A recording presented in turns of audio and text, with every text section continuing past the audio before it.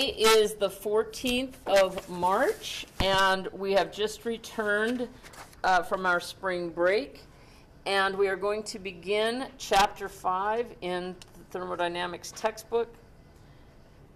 And the title of Chapter 5 is Mass and Energy Analysis of Control Volumes. So to orient you to where we are with this discussion, in the past, in Chapter 4, we talked about energy analysis of closed systems.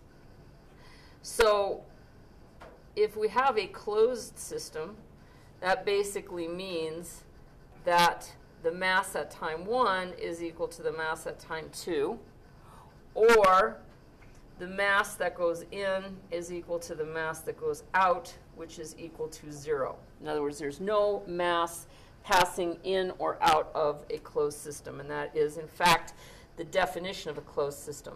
So what that means for us is that the only way that we can have energy transfer the boundary of a closed system is through heat or work. In other words, energy forms that are not associated with mass. Well, in a control volume, this is no longer true. We can have some mass that goes in, and we can have some mass that goes out. So those may or may not be equal to 0, not necessarily equal to 0, let's put it that way. Because you can just have mass going in or mass going out.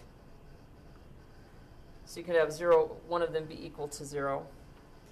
And also that means that energy crosses the boundary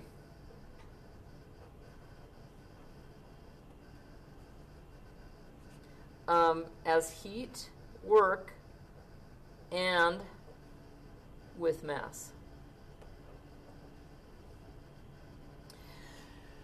So some examples of an open system, which is another name for control volume. Another name for control volume is an open system. One relatively simple example is a pipe through which fluid flows. If the pipe is flowing full,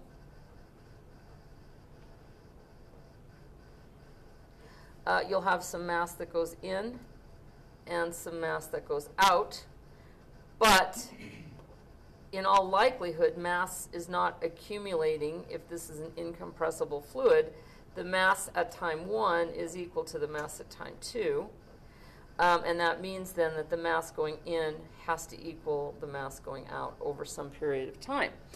Now, the energy associated with the mass going in and mass going out may be different. For example, if the pipe is full of cold water and you turn the hot water faucet on and you have hot water then beginning to move through the pipe, you can see that the energy within the pipe itself is going to change because you're putting hot water into the pipe.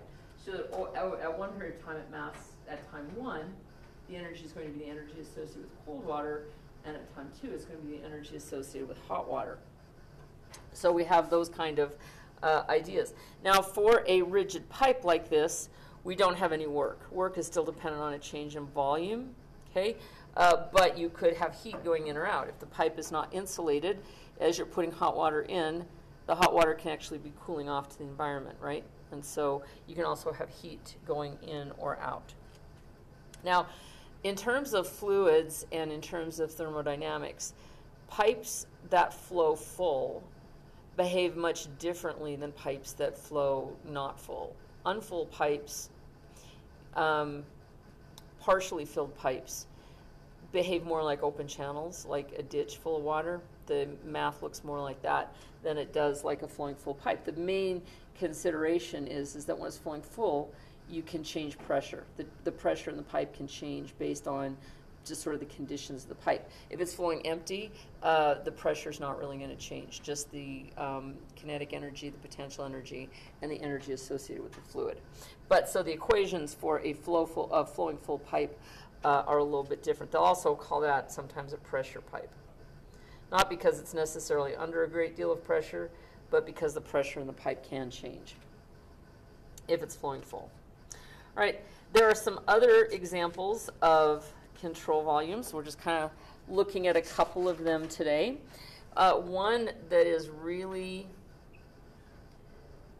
not all that interesting, but we'll do it, something that diffuses flow. So where you have a smaller inlet and a larger exit, possibly a compressible fluid. This is referred to as a diffuser. And the opposite of a diffuser is where you flow from larger conditions to smaller conditions, which is called a nozzle. Okay, in both cases, mass does not accumulate inside of a nozzle or a diffuser. In other words, the mass at time 1 is equal to the mass at time 2 in both cases. So that means that the mass going in has to equal the mass going out. But once again, you can change based on all of these different parameters. The purpose of a diffuser, if you look at a larger area, is to slow a fluid down to decrease the velocity or decrease the speed at which the fluid flows, and a nozzle is the opposite. A nozzle is to increase the velocity. And pipe fittings often resemble nozzles in the sense that if you have, for example, water coming into a house or even in commercial applications, but in residential applications, what happens is you'll have a larger pipe, and then you will lose some of the energy to friction as the fluid moves through that.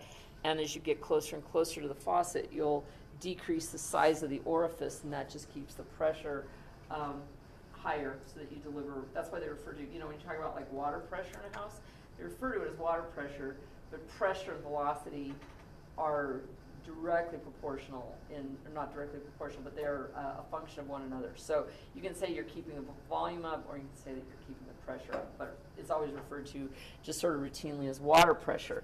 But what you're really getting at is just not slacking off on the volume due to the pressure to the friction losses in the pipe. So another case, a simple case where you might have a change in mass is in a bathtub. I always like bathtub examples because they're quite simple, and yet they demonstrate a principle. You start with some amount of mass at time 1, and then you add mass in. And if you leave the drain plug in place, the mass at time 1 plus the mass that comes in is equal to the mass at time 2. The other thing that's interesting about a tub is that you could start out with no mass, or you could start off with a little bit of mass, and say that you put a little bit of water in the tub and the water was too cold, you might turn the faucet on with hot water. So you're not only changing the amount of mass, you're also changing the energy in the tub. So you can also say that the energy in the tub at time 1 plus the energy that comes in is equal to the energy at time 2. Right? And then, of course, you can make it a little bit more complicated. Say that you do this, you have cold water in the tub, you put in hot water, and now the water is too hot, so you open up the drain, and you drain some water out. You can then say that the energy at time 1 plus the energy that comes in minus the energy that goes out is equal to the energy at time 2, and the mass at time 1 plus the mass that goes in minus the mass that goes out is equal to the mass at time 2. And this is the way that we build up these equations. They all build directly on the stuff that we did in Chapter 4, which was the first law of thermodynamics for a closed system. But when you have an open system or a control volume, the solution almost always requires energy balance, which is referred to as the first law of thermodynamics. Energy is neither created nor destroyed unless you have a nuclear reaction, which we won't. And a mass balance, which is the conservation of mass. When we did chapter 4 problems where we had closed system, the mass balance, we were still doing it, but it was easy. The mass at time 2 equals the mass at time 1, period. But when you have mass flowing in and out, you have to do both. All right. So the other thing is that we can often, if we have steady flow, which, let me write this down. I can't write and talk at the same time. If we have steady flow, or if we have a period of unsteady flow over which we can look at it in a steady manner. And when I talk about steady, what I really mean is smooth, or a function that can be integrated or differentiated. Okay? So in other words, if you have a bathtub and you have water sitting in the bathtub and then you turn the faucet on, but the faucet comes in either at a constant rate or at a constantly variable rate, you can integrate it over the period of time that the water is you can differentiate it. Let's just talk about differentiating. You can differentiate it over the period of time that the water goes into the tub. There are two distinct functions. There's one where the water is sitting in the tub without the water coming in. But you can do it in a stepwise process and then evaluate it while the water comes in over however the water comes in at what temperature and what flow rate, whether the flow rate is constant or whether it's just smooth. And then if you turn off the water, you have another stepwise function. So you can do it in chunks. But if you can, when I say steady flow, that's what I'm referring to. It's not like where you have, the bathtub and you're 4 years old, so you're turning the water on and off in some weird random pattern, or whatever. But you're basically having some function that you can integrate. And if we have steady flow, we can look at rates as well as amounts.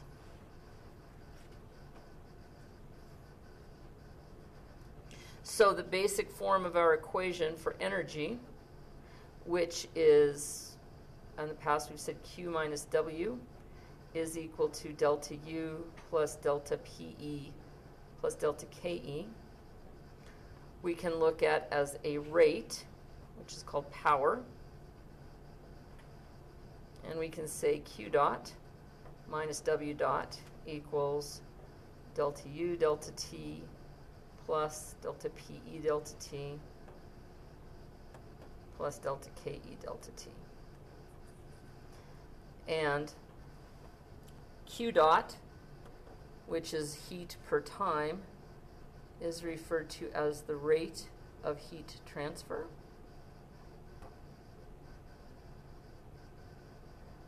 And W dot is work per time, which is referred to as power.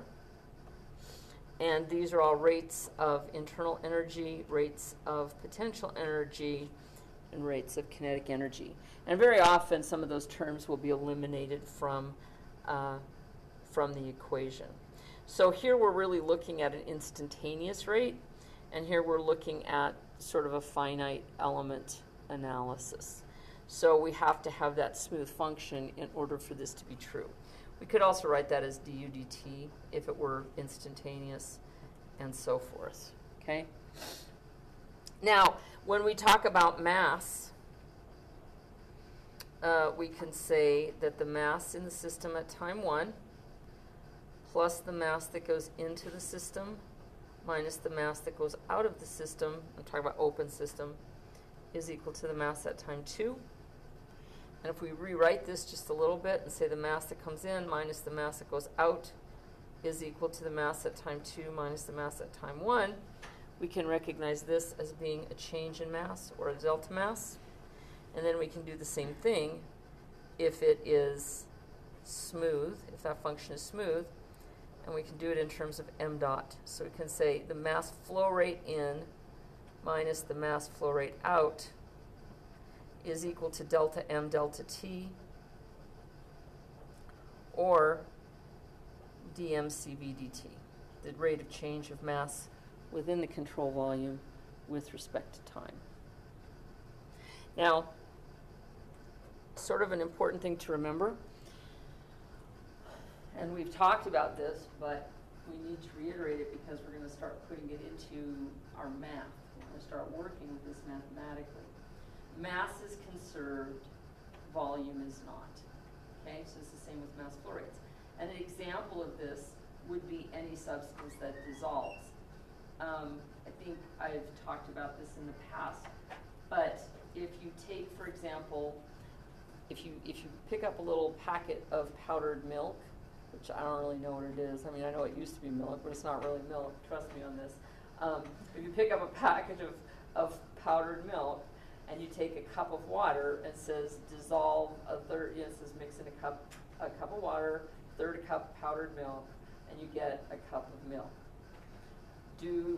What happened to the third, right? You guys have all been in chemistry. Why is it not a cup and a third product? Because the milk powder dissolved, right? So it's inside. So what do you think you're going to say about the density of a reconstituted milk? The density is going to be what compared to water? It's going to be higher, exactly. There's more mass, because if you took the mass of the cup of water and the mass of the powdered milk, and you added those two masses together, when you put them together and if you put it on a mass balance or a scale, you would not have gained or lost any mass, okay? And this can be a fooly thing for people, not us because we're too bright for this, but you know, it can fool people because you think that volumes are additive or volumes are conserved, and they're not. Masses are conserved, volumes are not.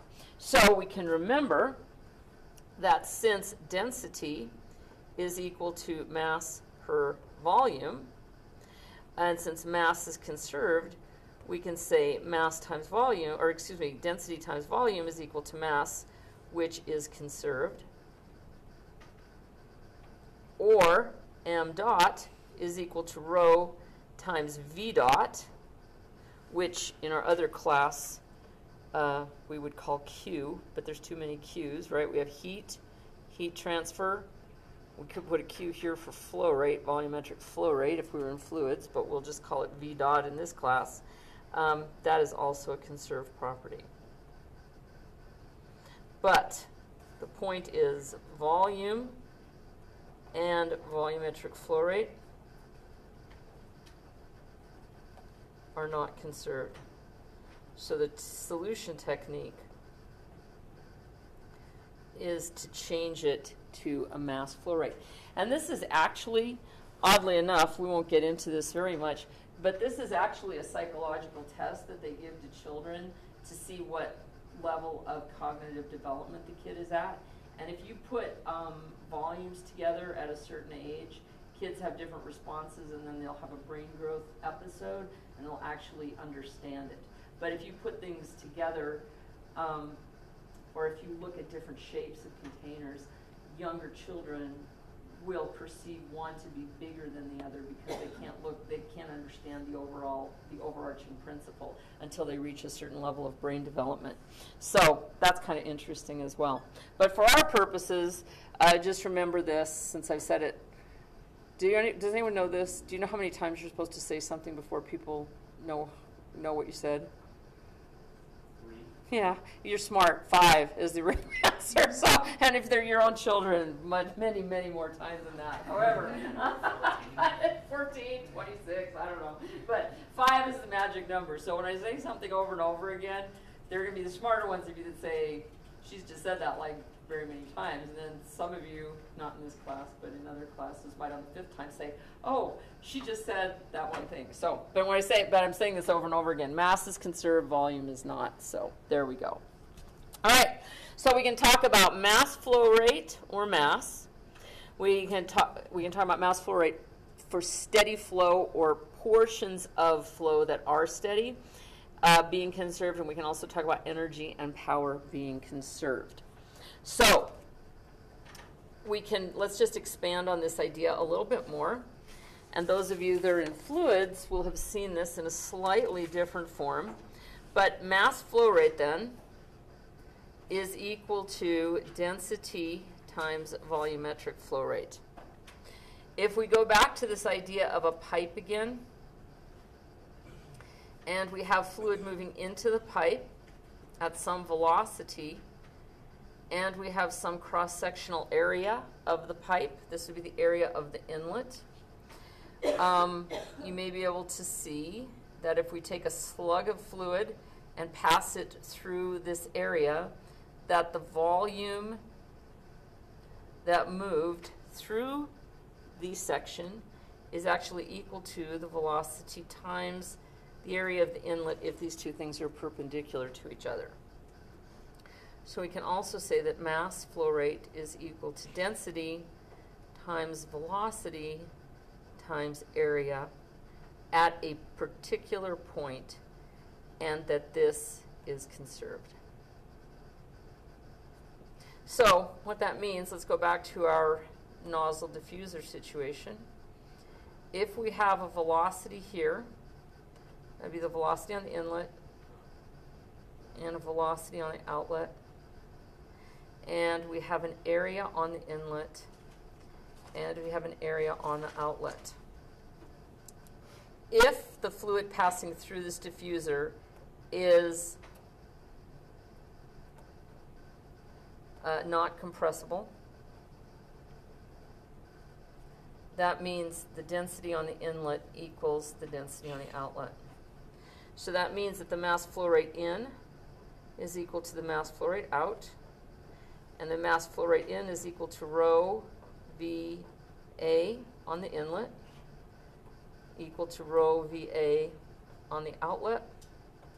And if density is the same, that means that the velocity on the inlet times the area on the inlet is equal to the velocity on the outlet times the area on the outlet, or the velocity on the inlet divided by the velocity of the outlet is equal to the area of the outlet divided by the area of the inlet.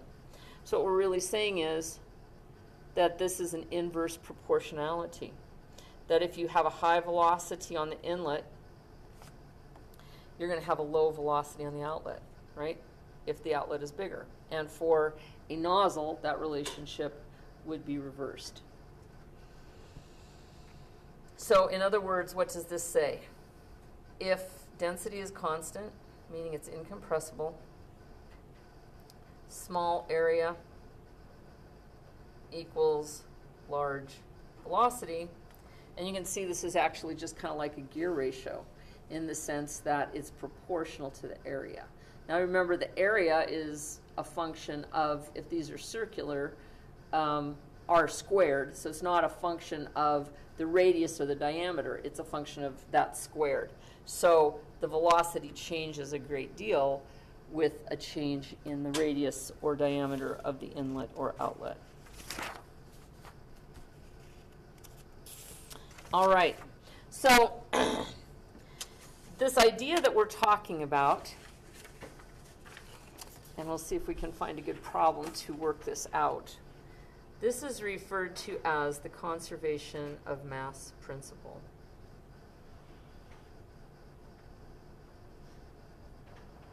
And the conservation of mass principle just says what we have said, that the mass at time 1 plus the mass that goes in minus the mass that goes out is equal to the mass at time 2.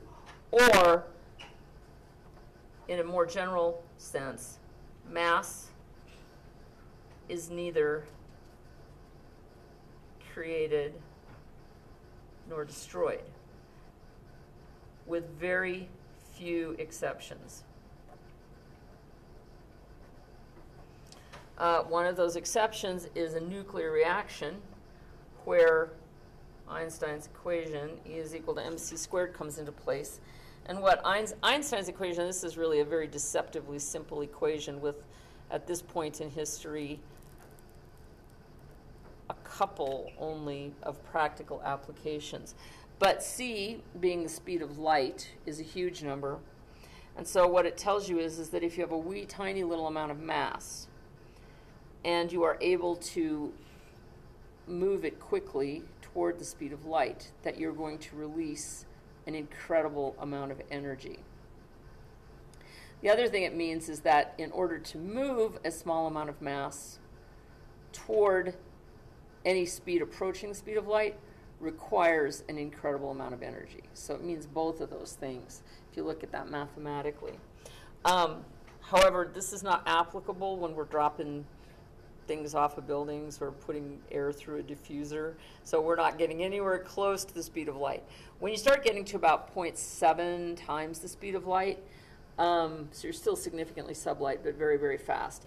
You have to take into account relativity effects. And there's more to it than this, but I mean, there's a lot more implications. But at this point, suffice it to say that we're not going to do any nuclear reactions.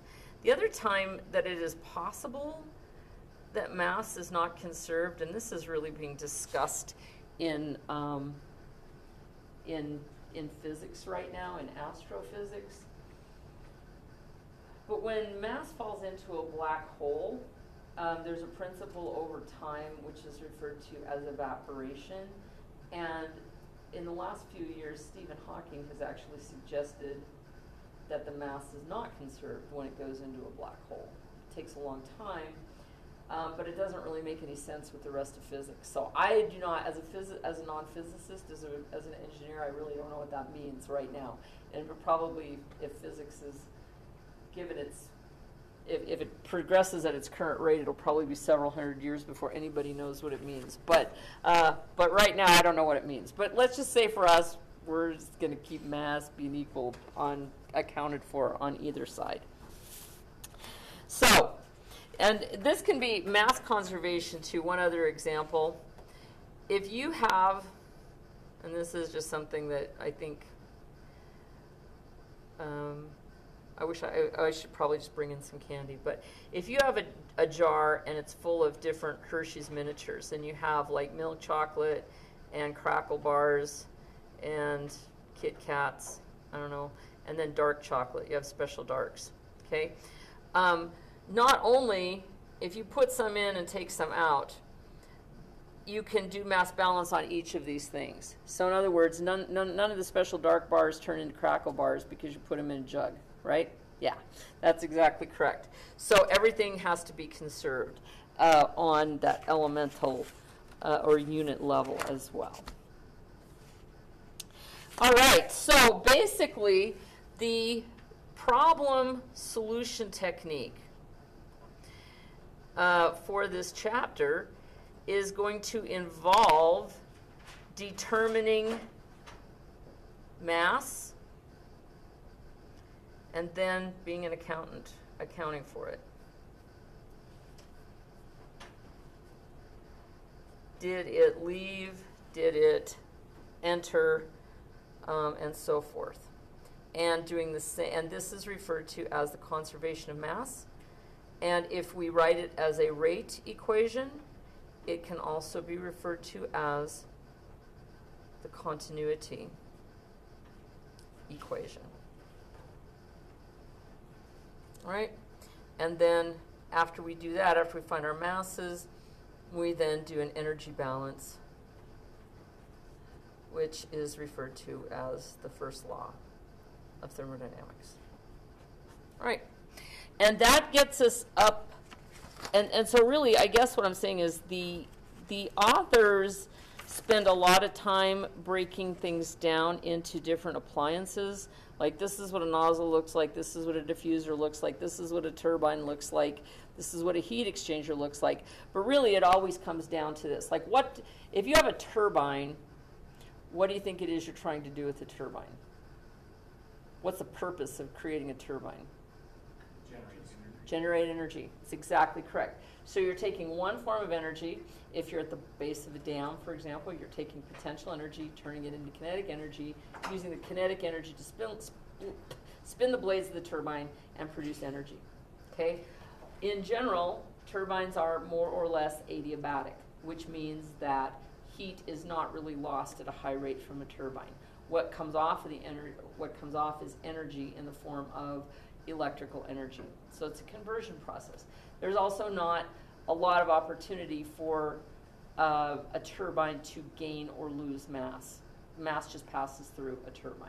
So if you think about what kind of an apparatus the fluid is moving through in an open system, a lot of the terms of the equation will drop out just by virtue of the fact of what the system is meant to do. So I kind of prefer to look at it in that respect instead of specifically looking at 10,000 different apparati.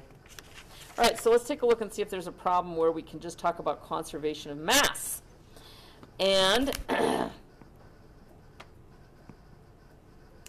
let's look at number 5.8. Problem 5.8.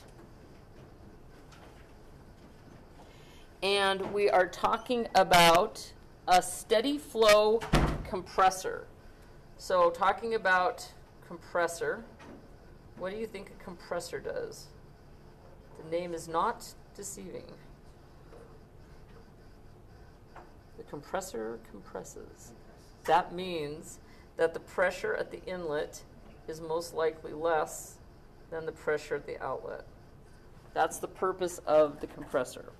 All right, so we have a steady flow compressor used to compress helium. So our substance is flowing through is helium. Starts out at 15 psia. And 70 degrees Fahrenheit. And it compresses it to 200 and 600. 200 psia and 600 degrees Fahrenheit. Right? The outlet area and the velocity are, the area of the outlet is 0.01 cubic feet, and the velocity on the outlet is 100 feet per second. And the inlet velocity is 50 feet per second, right? It says determine the mass flow rate and the area on the inlet. Okay, now first of all, this is compressible. That means that the equation that I wrote up for an incompressible fluid is not a valid equation because density does not remain the same. The density on the inlet is not equal to the density on the outlet, and therefore volumetric flow rate is not conserved. But is mass flow rate still conserved? Absolutely. Mass flow rate is conserved as long as there is not mass being built up or discharged from the system. And in a compressor, it's just a pass-through. Okay. Now, the other thing I want to say is this is a very inelegant representation of a compressor. The inlet is actually going to have a different size than the outlet. So this is just me drawing something really, really quick. So just for say, so let's just say it's not to scale. All right. So what we have then is we have a situation where the mass flow rate in is going to equal the mass flow rate out. And we know that rho on the outlet times area on the outlet times velocity on the outlet is the mass flow rate out. And similarly, the mass flow rate in, or excuse me, the density on the inlet times the area on the inlet times velocity on the inlet is equal to the mass flow rate in. So I know that this is equal to this. Okay. I have the velocity on the inlet and the velocity on the outlet. I do not have the area on the inlet, but I do have the area on the outlet, and I don't have the densities on either. So that means that in order to solve these equations, the first thing is they ask me for the mass flow rate. Well, the mass flow rate in is equal to the mass flow rate out, and I have two of the variables on the outlet. I don't have the density. So that means this is helium and this is a gas. So I'm going to have to make some sort of a supposition about the helium because I don't have tables for helium, to determine what my densities are at those conditions, right? So at this point in our careers, what do we know? If we don't have tables, what do we use? Yes, very good. Have tables, we have to use an equation of state. And the two equations of state that we've worked with in this class are the ideal gas law and the real gas law, which involves the Z factor. We don't really have tables for, I guess we might have tables for helium, but I'm just going to say assume ideal gas law is valid. In other words, if I were going to do this and I wanted to see is there a compressibility issue with the Z factor, I could find, because I have temperature and pressure on both, I could find my critical pressure and temperature. I could use a generalized compressibility table. I could come out with a Z factor on the inlet and outlet. But I would prefer not to. So let's say then that pressure times volume is equal to mass times R times T for helium. And I know that density is mass per volume. So I can say pressure equals mass per volume times RT, or rho is equal to P over RT. Okay? So we can calculate rho on the inlet, and we can calculate rho on the outlet. And we have a P and a T value of both. And all we need then is an R value for helium. So the R values for helium, I am in English units. So I'm going to go to my tables for English units. Table A1E, helium. My gas constant, I'm going to take it off in psi cubic feet per pound mass degree Rankine. The value for helium is 2.6809.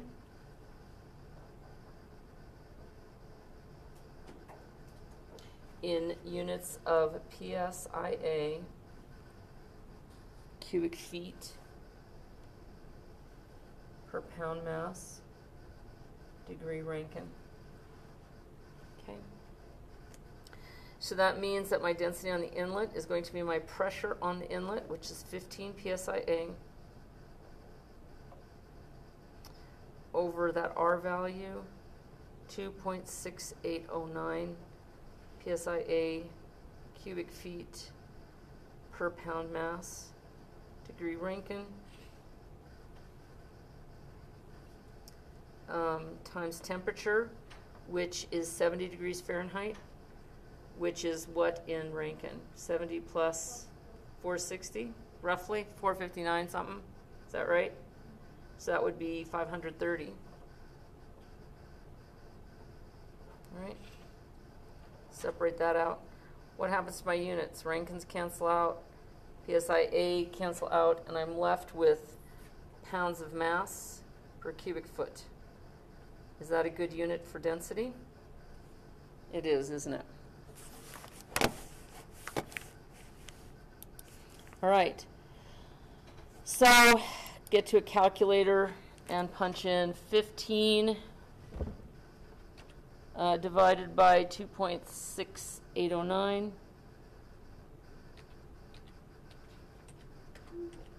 And divided again by that temperature of 530.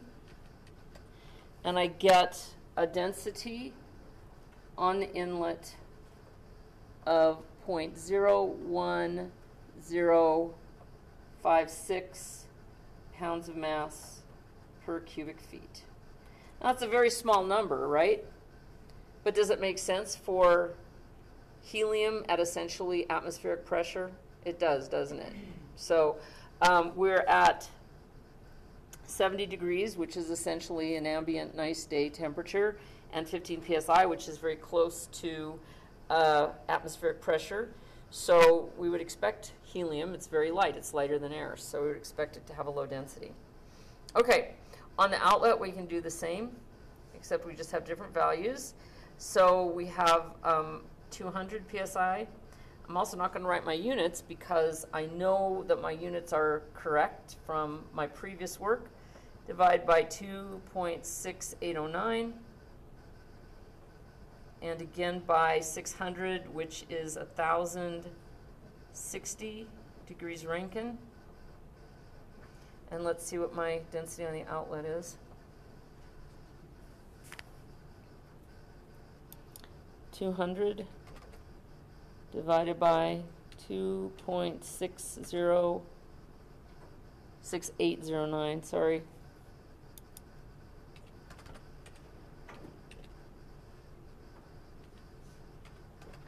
And divided again by 1,060. And that value is 0.0704 pounds of mass per cubic foot. Now it's still small, but it's 7 times larger than the density on the inlet, isn't it? So first of all, clearly this is not incompressible. Clearly we have a factor of 7 between this and this. And then it's also still very light. However, it's much heavier or much denser than it used to be, which is why we compressed it. So that's the good news. All right, so looking back at our original equation here, we now know that the pressure on the inlet, the density on the inlet, 0.01056 pounds of mass per cubic foot, times the area on the inlet, which is unknown, times the velocity on the inlet, 50 feet per second, is equal to the density on the outlet, 0.0704 pounds of mass per cubic feet, times the area on the inlet, 0.01 cubic feet, times the velocity on the inlet, 100 feet per second, is, sorry? You mean outlet, right? I do. Did I say inlet like 100 times? Yeah, I meant inlet, outlet. See, I'm still trying to say that. All right, so if I solve for the area on the inlet, which is the other piece of information they want, I guess I could have solved for the mass flow rate. Let's just, did I do that ever? No. So let's take a look. We can just use this side of the equation. If we do that, cubic feet, pound mass, it's going to come out in mass flow rate is going to be pound mass. This is square. So this is cubic feet pound mass per second. So it's just going to be a value of this times this times this. Well, 0.01 is 10 to the negative 2, and this is 10 to the 2. So this times this is just 1, isn't it? So what is my... 0.077. Very good. See? That is my mass flow rate. All right. So I can use that value right here and solve for this. So I know that this is 0.0704 units of pound mass per second divided by 0.01056 pound of mass per cubic foot times 50 feet per second. 50 or 15? It's 50. Okay, sorry. And so we have pound mass. This cancels this to second, that to that. Seconds cancel, so we have foot, canceling foot to the third in the denominator of the denominator. This becomes foot squared. So my answer is going to be in feet squared, which is a good unit for area. So I take 0.0704 and divide that by 0.01056 and divide that again by 50. Oh, I thought you times it. Sorry? Oh, I thought you times it by 50. Well, it's in the denominator. Yeah. Yeah, so you times the denominator, but if you're talking about the quotient, you see what I'm saying? Yeah, very good. That gives me an inlet area of 0.133 square feet. 0.133 square feet. Okay, so it's quite a bit bigger, isn't it? It's a factor of 0.1 So it's 13 times the size of the outlet area. So as I said, the drawing is not to scale. All right, and that is how we use the conservation of mass to get other data. So do you guys have any questions at this point? All right, well, that'll do for today.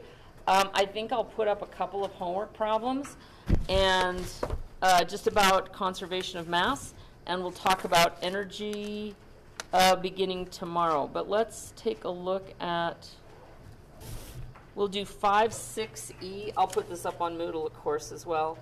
But 5, 6E. And let's do, ooh, that's a good one. 5, 9.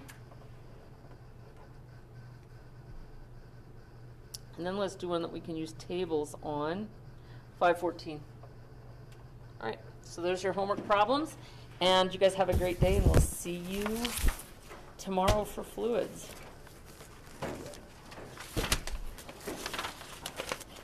I'm going to stop streaming right now, so there we go.